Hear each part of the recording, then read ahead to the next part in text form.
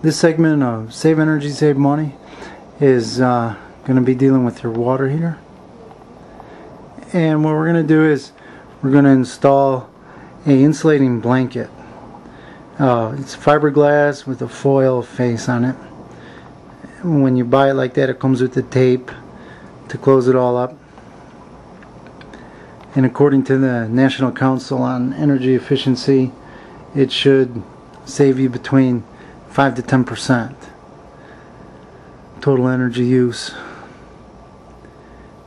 It's pretty much straightforward install, but you should be made aware that when you're putting this on a gas water heater, which is what this is, you want to make sure you don't block the bottom portion where the air has to come in for the burner, and you don't want to block the upper portion where the flue is.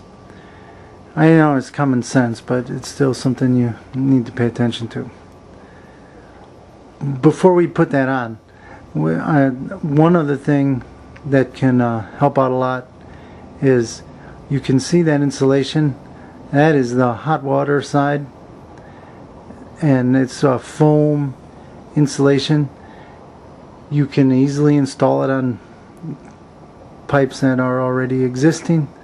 It kind of splits in half, and what Stacy is doing here is she's folding the edge over, and what I want to do here is not have any of the fiberglass exposed. You don't want to be breathing that, and by folding it over and then putting the tape on, you can see that there's no exposed fiberglass.